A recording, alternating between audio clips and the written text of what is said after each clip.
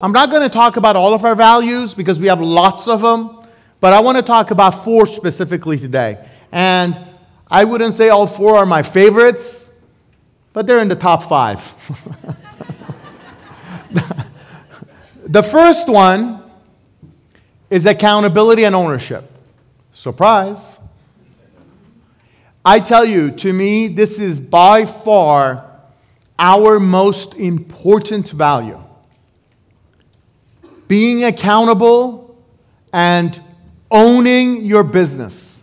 When I say be the CEO of your position, I mean imagine you owning your business, and your business is being an admissions professional, being in student finance, being a business office manager, being a SAM, being an instructor, being a career services professional, being a director in any of those departments, and acting and behaving and positioning yourself as the true owner of that function. You have to be able to visualize it first, right?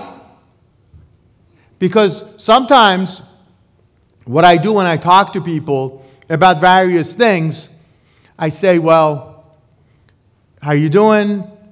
How's everything coming along in your department and campus? They say, well, everything is doing great. You know, one of the reasons I, missed my target last month is because he said, she said, this person was late, that person doesn't care, people are all around me, they want me to fail, nobody listens to me. Nobody comes through, but I own it. I am fully accountable. No, you're not! You are not accountable when you blame everybody except yourself. It all starts with you owning it. Ownership is the most important. But this is so hard to do. You know why it's hard to do? Because all of us are socialized from the time we're kids to find out what's wrong with the world around us. And we become experts at it. We become experts at figuring out what's wrong with people and things and organizations around us. We're experts. We're articulate. We're eloquent when it comes to finding fault in people. How many of you have spouses, cousins, nephews, sisters, brothers? How many of you have them? Okay. I guarantee it, if I give you a tablet of 100 pages for you to list what's wrong with every member of your family, including your kids, your spouses, your cousins, you will fill out the 100 pages. And you will be very articulate because you've thought about it before, right? You see, my wife is nodding in the back. Yes!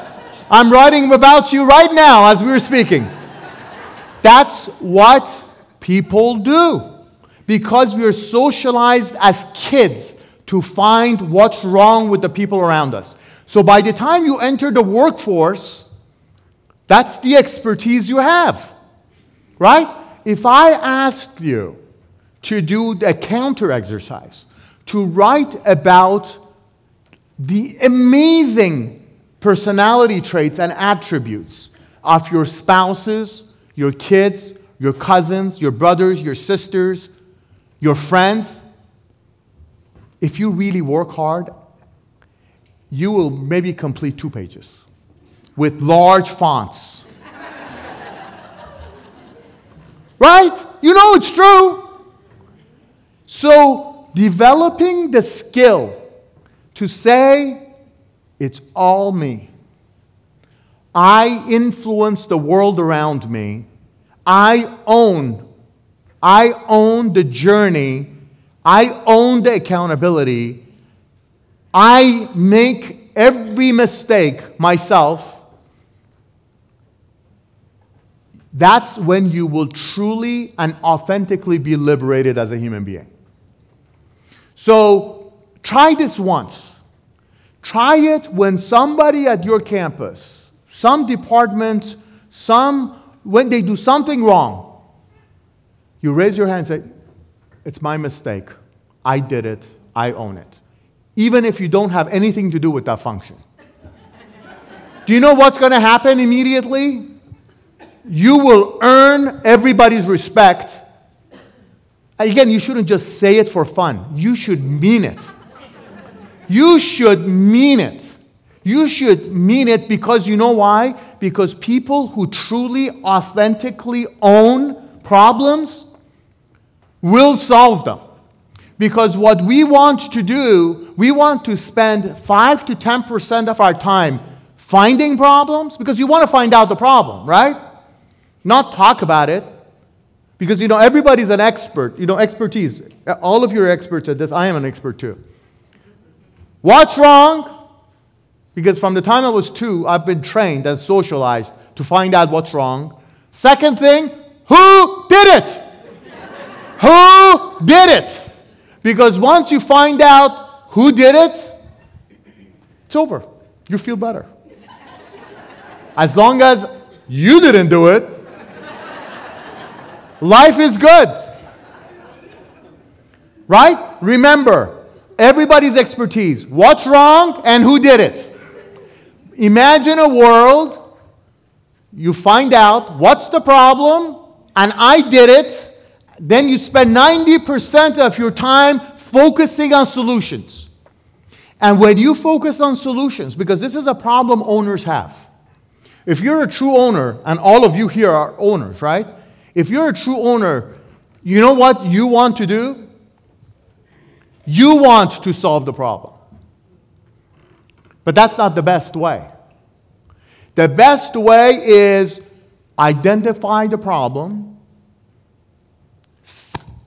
take personal responsibility and accountability for it, and then involve your entire community to help solve it. Be inclusive. People want to be part of something bigger than themselves. Be included so people feel respected.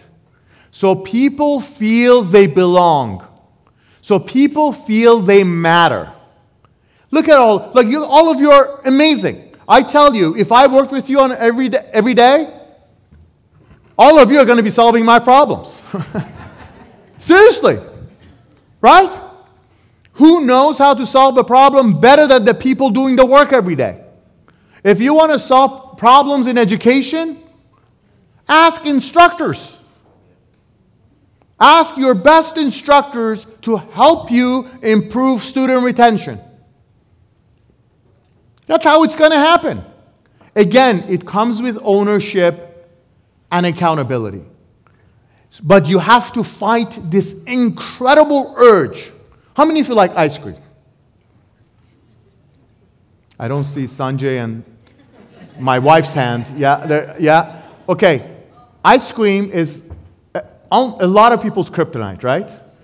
So your urge when you see something you like is to gravitate toward it, right? That's what you do, right? So you have to fight that urge of finding fault and what's wrong with the world around you. Right? Don't see what everybody's problems are, because once they're on your team, they are there for a specific reason. They are there to solve problems. Let them do it. But you have to own it, regardless of your position, right? If you're an instructor, if you're an admissions professional, or if you're in student finance, if you're in the business office, if you're in career services, you've got to own the responsibility. Nobody's going to do your work. If you fail, just say, I failed, but mean it. Because if you mean it, then you'll do something about it as an owner. If you just say it because it's cool and it's part of our culture, we'll know. You know, after 10 times, if you fail and you say, oh, I own it. No, I don't believe you. You know, like I'm not that smart, but I didn't fall off a turnip truck either. So when you say you own it, I want to know what you're doing to exhibit and demonstrate accountability and ownership. What are you doing? Owners ask for help. Accountable people always raise their hand and say, help me. Owners make difficult decisions. Difficult decisions for difficult problems. That's true ownership. Do you all know what I'm talking about? Do you? Yes. I'm not feeling it. Yes. Do you understand what I'm saying? Yes. I can't hear you. Yes. I can't hear you. Yes. Now I hear you. You know what I'm saying, right? Yes. True accountability, true ownership requires you, every single one of you, regardless of your title. Your title doesn't make you better or worse. Your title just separates functions in our organization. All of you can be more if you want to. But you need to accept that there is a solution to the most difficult problems. Right? You know, do you want me to give you a funny career services example? Okay, you heard the good ones, right? What Taylor did in South Florida, right? That's a fantastic one. That's true ownership, along with the amazing EDs and Michael Cole in South Florida. They said, you know, we're better than this. We have this problem. We're going to be as good as the best career services campus with an IEC. And they got there because they accepted responsibility for it. They didn't set limits. They did what they had to do because you know why? Because they know our students deserve better. Always think about the obsession with the student, right? And again, you know, I've been in this business 30 years.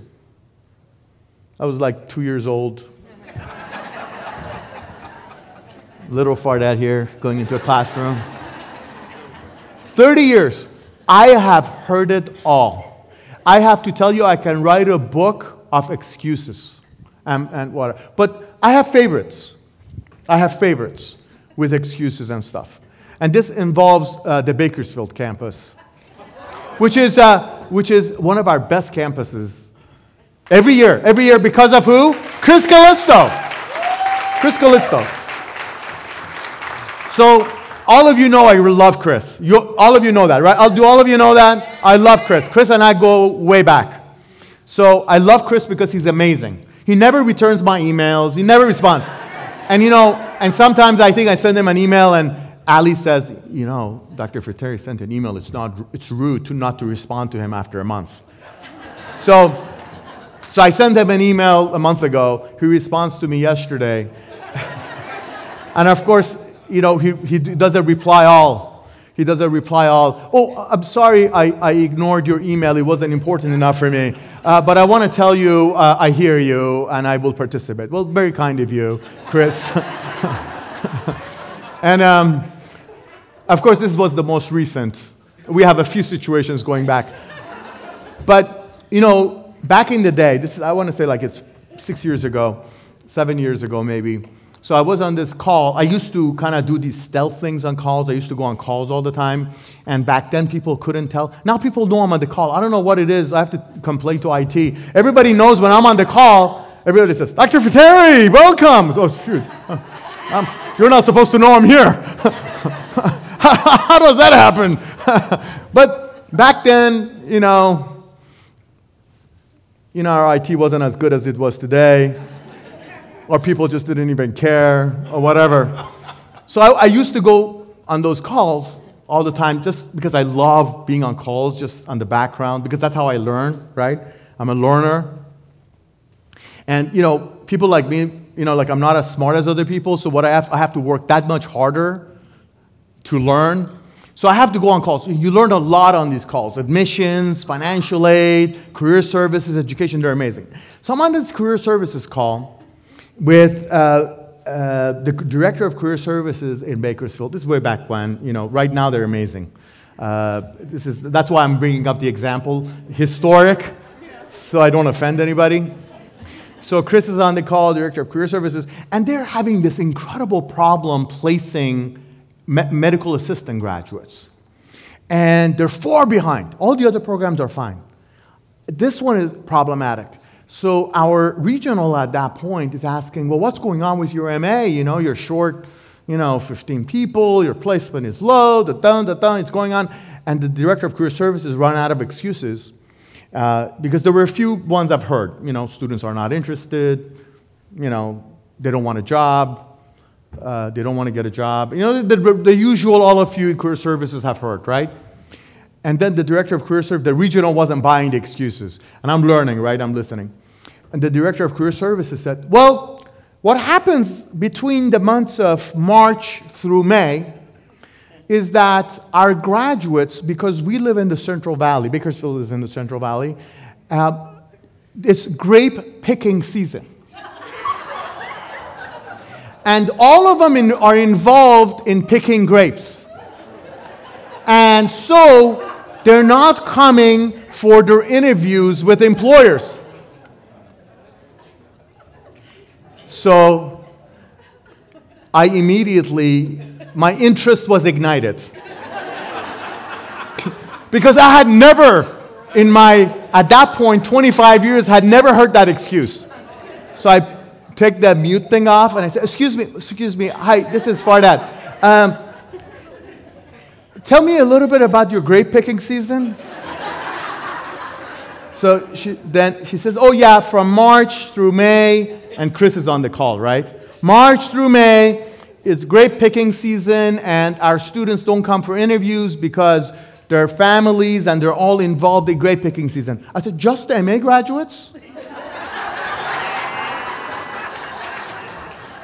She says, oh, yeah, well, yes, it just happens that. So I said, okay, thank you. I didn't want to make her feel uncomfortable. As you know, I don't like to make people uncomfortable. So I get done, and I called Chris immediately. I said, Mr. Callisto. He said, sir, don't say anything. I know exactly what you... So I want to let you know, there are a million legitimate excuses and finger pointing that can go on, right? From the incredibly ridiculous and funny, like grape picking, to we lost the student's phone number. But to me, there's no excuse, right? Not all of our students graduate. It's hard to graduate from our programs for the million reasons you know. So for me, it is so hard. It's almost impossible to believe. Our students paid $19,000, go through 8 or 9 months or 2 years, through all that struggle with childcare, transportation, 4 hours a day, 5 days a week, to pick grapes and miss an interview? You know how that's going to be hard to believe, right? Or to say, they don't want a job. They just wanted to finish the program and just sit home and do whatever they were. You know how hard it is to believe that, right? It's not that I don't trust. But our students come to us for employment, right? So, again, ownership, accountability, own it. Like that director of career services should have said, okay, we missed it.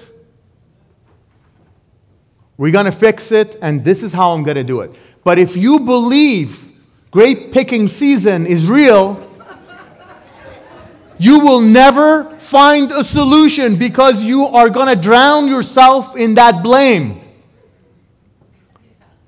Does that make sense? Yes.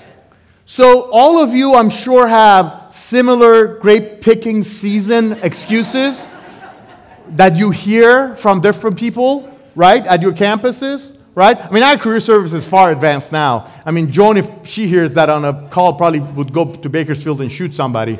But of course, Bakersfield right now is one of our best performing placement departments. Not just placement, but everything. Everything. I mean, I think everybody from Bakersfield is here, right? Yes? What, Bakersfield? Where are you? Please stand up. Well, see, our Director of Career Services, Alex Ford, is here. One of the best we have in the company now. So from grape picking season to Alex Ford. Doesn't get any better. Right? But it comes with ownership, right? So, sometimes your community doesn't have enough positions for certain programs. Chris told us 3 years ago, we have X number of positions for pharmacy technician graduates. We cannot accept more than X number of starts in PT. We said, yes, sir. Let's not accept for more than that. But you need to own it. I don't know Bakersfield. Chris does. Well, Chris does now. He was new to Bakersfield until 7 years ago. But you have to tell us that. We want to secure employment for our students who graduate. So if there aren't enough jobs in the community, let's cap enrollment on the front end. And Chris had the ownership to do that. Right? So again, you've got to own it. Does that make sense?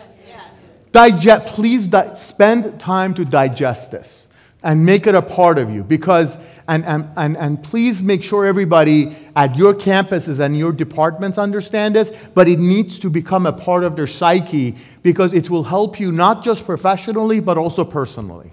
Yeah. Remember, your objective in life has to be to make that 100-page booklet full of positives, attributes, and personality traits, and not 100 pages of negatives and blames and finger-pointing.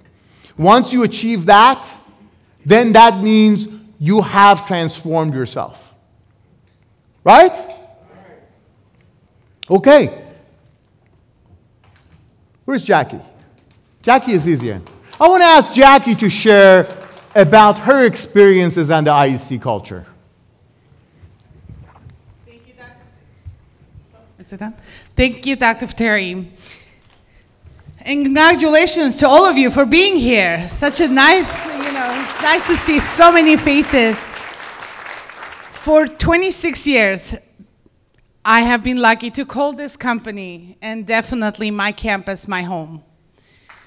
The very first moment I stepped into UEI, I was excited about what UEI has had to offer and definitely hopeful for the future. UEI culture revolves around the ability to help our students to achieve the highest success possible. We all know our students' success is our success. Their hardship is definitely our hardship, and their failure is definitely our failure. This mentality for years helped me to get closer to the community, therefore resulting the best outcome for my campus and definitely for my students. Each day I walk into my campus excited, nervous, ready with a positive attitude, and ready for challenges that will be thrown my way, and we all know there's many. However, at the end of the day, my goal is to leave knowing one thing: I made a difference in someone's life. And that's very important to me. We're very, very lucky to be rooted, to have our career rooted in education. As I push my kids to succeed, and I do, all of you guys know that, I do the same for my students. It's very important for me. And I urge my team to uphold what's really important to get us closer together to definitely achieve top talent that Dr. Fateri always talks about it. I've been in all positions: customer service coordinator, director of admissions, admission representative, director of education, and today as campus president. But one thing I know, my team, the supportive team, the supportive backbone, and definitely motivating future has helped me to be where I am and definitely who I am. Thank you. Thank you, Dr. Fateri.